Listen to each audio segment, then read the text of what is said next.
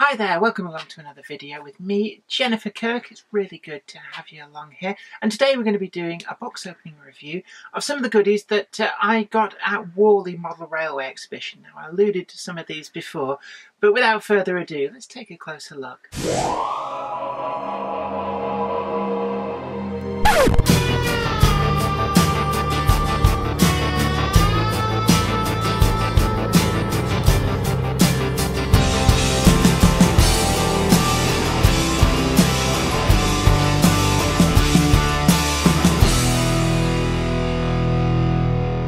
Well, you've seen my Worley videos, and whilst I was there, I took the opportunity to pick up a few limited edition wagons from some of the retailers, which might have otherwise been a little bit difficult to get, especially if there's, say, like this one wagon that you really wanted, and they have a blanket postage rate.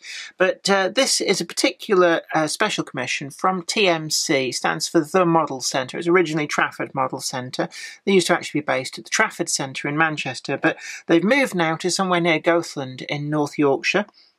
But this particular wagon, it was commissioned by them from Bachmann, and it's exclusive to them, certainly in the first instance. And I'm wondering whether this might be a bit like the Mark I horse box that they did, which they had exclusive to them for a number of years and is now announced to go into the main Bachmann range. But because these are a special commission, they're able to do a number of very eye-catching, very standout liveries, and they do them like the horse boxes in single packs and double packs. But we got there the catalogue number 38-853Z, and it's the 22-ton, well, this particular one, barrier plate wagon. But the other ones, they're all revenue-earning wagon liveries, but this particular one stood out for me, and I've got a particular need for barrier wagons and reach wagons for Grove Street Yard. So for me, this was the perfect wagon to pick up. And it's in BR olive green, so you know what I'm like. If it's not pre-grouping liveries, I'm a particular sucker for the BR olive green liveries. I don't know why, but you see there as well, produced exclusively for the Model Centre. Now, it comes in a standard length wagon box from Bachmann, even though it is a long wheelbase wagon, and looking in there, it's actually about as big as you could get in one of these boxes. Now, I don't know whether it's just this one or all of them in general, but getting them out of the box, they're very tictly in there, to the point where you can see there where the box has started to split because it's so tight. Occasionally you do get this with Bachmann wagons and coaches, and I think it's just the way that the packaging is put together. In fact, the packaging is sort of coming apart there. I've got to be careful not to damage the wagon. Ooh. There we go. So it's very tight in there. One of the first things which becomes apparent once you get it out here is there's actually a separate bag of detailing parts. And I've not really seen these, especially on Bachmann wagons, that much, with the exception of maybe some of the brake rigging on the Southern Railway pillbox brake van. But this is all buffer beam detail, it seems, which I suspect if you were to add all these, you'd have to take the couplings off. So I've never seen that before. And really that would be if you, I suppose, if you were adding 3-link couplings, or maybe if it was going in a display cabinet, I guess. First impressions of the wagon are very good. It's got actually a really nice weight to it, even though there doesn't look to be a lot of wagon here, being it's flat with no real options for putting any weight in it, but they've built the weight in to the chassis underneath there, and that works really well. I can feel it's got the kind of weight that really gives it substance. If we look on the underside, one of the other things that's very apparent to me is it's got the correct stretcher bars between the W-irons, and that's something which has been missing on a good number of wagons which should have them but don't in the Bachmann stable, and it's nice to see that they've made sure that these are a part of this model. And they're made from quite a springy plastic, so they're going to survive a little bit of rough and tumble without shattering and breaking. We've also got the brake gear underneath, again separately applied, and I'm just feeling that, yeah, again, same sort of springy plastic. Now, it says it's an air-piped barrier wagon, so that would be, I'm guessing, an unbraked wagon but with through air pipes, which is probably fairly standard for some of these wagons. The original design of these goes back to actually the Big Four period, when both the London and North Eastern Railway and the LMS Railway both used wagons of this design, and the design was perpetuated by British Rail, I believe, and they built more of them, and they were used for carrying plate, but also later on some of them had trestles for oversized plates that would carry them at an angle, and I believe they also got used for some of the iron ingot traffic as well, which would have been very, very dense but not particularly high, so they would have just been arranged there in the bed of the wagon. This particular wagon, being a barrier wagon, doesn't actually need anything in there, so I'm not sure whether some of the other releases come with representations of loads, but that wouldn't have been appropriate for this one, so it doesn't really matter that it doesn't come with anything. In terms of brake detail there, I'm actually looking, I'm wondering, is that brake lever posable? And again, it's one of those things where you can see the lever moves. It may even be etched metal, but is there a way of posing that? It's very difficult to tell. I don't want to break it. I'm struggling to see. No, I don't think it's posable, but certainly it's nice that the brake lever there is a separately applied detail, so it's got the correct sense of 3 dimensions about it, which really does add to the look of this this particular wagon. The chassis is particularly well formed there, and we've got this good sense of mass and depth with all these gussets in there that are nicely done, matching the chassis colour, but with the olive green of the top of the wagon correctly going through to the underneath. And I think the top part of this wagon, yeah, you can see down in there, is a separately made part, but there's no gap between it and the chassis. I'm just looking around there, and it fits perfectly. You know, it's a really good fit, and you wouldn't know with a first look at this that there are 2 separate pieces, because they fit together so well. In terms of buffers, they're very, very fine. I think they're probably metal, maybe brass buffers. They're very spindly in the right way, but they're not sprung, but they don't need to be sprung in my opinion, so I'm quite happy with that. Now the coupling arrangements, if I turn this over, it's got the same mechanism that the Mark I horse boxes had. And I think it's pretty much the same mechanism that you find on the coaches that Bachmann do.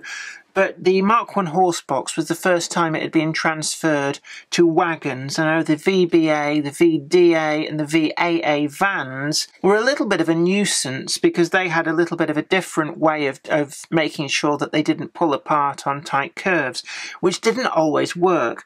But these self-centering sprung-loaded affairs are actually pretty effective, so it's nice to see them brought to this wagon to help their running characteristics. The coupling itself is the Bachmann slimline tension lock into a NEM pocket, and if the protrusion of that underneath is too much for you to bear and you want to go for something like 3-link couplings, it's fairly straightforward to dismantle the wagon and take them out. So you don't have to deal with this strange block underneath if you're not going down that route of using these couplings. If you do, they're perfectly okay in normal use. Either keep the narrow slimline tension locks or fit it with a KD, whatever you choose to make use of. The wheels are 3-hole disc wheels, and I'm just trying to look in there and see, are they a new design or are they... It's very difficult to tell. I have a feeling I don't know, it's difficult to tell whether they're a completely new design of wheel or whether they're just a common Bachmann wheel, but certainly they don't look out of place on this wagon and everything seems to be as it should be. Going back to the chassis, you can see they've really gone all out, and this seems to be Oxford Rail raised the bar on the chassis detailing, and Bachmann stroke TMC have certainly made the most of making sure that the chassis detail itself is all perfectly applied. Not that you would ever see that, but it's just worth pointing out that it's there. And then we've also got the Bachmann logo tucked away there, just to show you where the provenance of this wagon lies. The printing detail on this is nice and sharp. We've got a lot of lettering on this wagon, and I've seen some of the others. There's some really nice wagon liveries that they've introduced, ranging from the early London North Eastern Railway wagons right through to Tops lettered wagons. But on this particular one, there's an awful lot going on there, actually, and it is all super sharp, and I can't detect any smudging or anything where it shouldn't be. And even the really small writing, all of this lettering is nicely done and very crisp and very sharp. We've also got the wagon builder's plate there, and that is actually too small for me to see with my naked eye, but I've got every faith that it'll be perfectly legible under close magnification. The shade of olive green seems pretty spot on to me. And we've also got, and this is something that's really worth noting because I've highlighted it with a number of wagons, and that is the brown colour of the wooden floors. And in my opinion, TMC stroke Bachmann have got this absolutely right. This looks absolutely right. I think that shade is pretty good, pretty spot on, and with a little bit of weathering that'll bring out all that planking detail really nicely. The crispness of the moulding is particularly fine, and when you look very closely you can see that all of this ribbing on the top part of the wagon is actually really thin, but there's no sign of distortion from the injection moulding process, and there's no sign of it being easily damaged either. It's really well done. We've got a representation of, I think there's sort of chains or something there. And again, really difficult to do in this sort of scale, but it has been perfectly moulded on such that it doesn't look out of place or wrong. On the ends, we've got rivet detail, and again, they're really nice and finely done, and really nothing to fault from that. We've also got factory fitted, I think it's the brake pipe, the air pipe on there. So it does beg the question, what all these other pieces actually are. I'm just looking there. I'm not entirely sure, actually. I think there's some 3-link couplings. But I wonder whether the extra detail packs are for all the variants of the wagons, and so they'll have unbraked versions, they'll have air piped, they'll have vacuum braked wagons. So it may well be that what we're looking at there is a generic detail pack which applies to all the different variants, because I'm struggling here to actually see. Ah, no, I take all that back, because when you move this coupling to one side, I can see just there what appear to be mounting holes for some of that detail. So that's all really interesting, actually. Overall, I just can't fault anything with this. It's a really nice addition. It's a long-lasting wagon. It's been well realised, and with the choice of different liveries on offer from TMC, it certainly is a winner. It wasn't massively expensive, and they are all versions, as far as I'm aware, still available, so well worth getting one of these for your fleet, and they suit pretty much any period that you care to model, from the Big Four right through to modern image of the 1970s and 80s, so this will make a welcome addition as a barrier reach wagon for Grove Street Yard. I hope that's been informative too. Thanks again for watching, and don't forget to like this video, share it too, and subscribe to the channel, and you'll be the first to know about new videos as and when they go up. But until next time, you take really good care of yourself, and I'll see you back here again. Bye for now. Today's video has been brought to you in part thanks to the generous donation of my fans on Patreon, and an extra special huge thanks go out to Anthony Kidson, Mark Anthony, Michael Churchwood, Mark McShane, Bob Threeton, Alec Ralph, and Anthony Hunt.